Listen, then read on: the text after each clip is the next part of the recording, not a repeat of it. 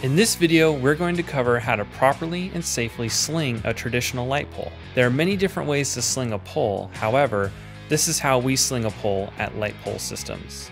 The tools needed to sling a pole include a hook for the handhole, a strap to hold the hook in place, a clevis for the hook, and an assortment of straps. We recommend being prepared with 3 short straps and 2 long straps. The first step to slinging a pole is to lay out your light pole on the ground and install any fixtures or accessories needed.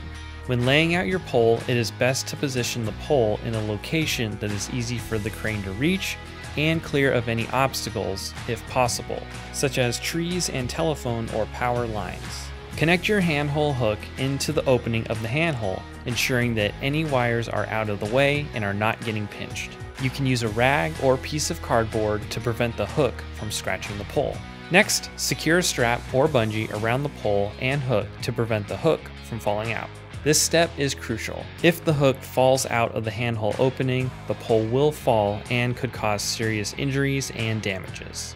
Next, lay out your straps along the pole to determine the proper length you will need.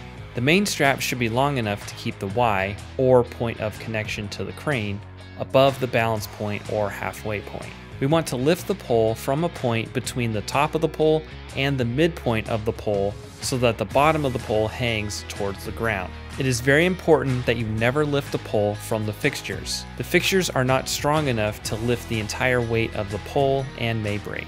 Once you have determined your main strap length, you can attach your Y strap by wrapping it around the pole and sliding both ends through the loop of the main strap. From there, connect both ends of the Y strap to the crane. If you need more length, you can connect another strap to the ends of the Y strap.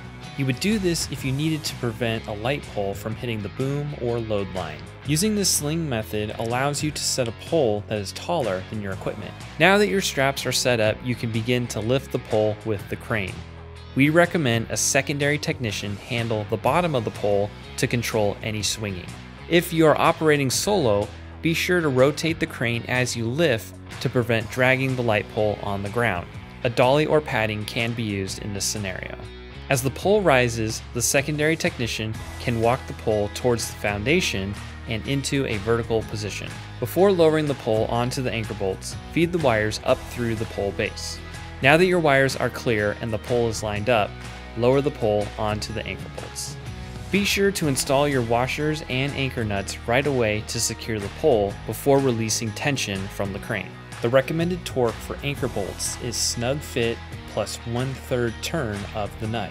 Snug is tight contact between the top and bottom washers.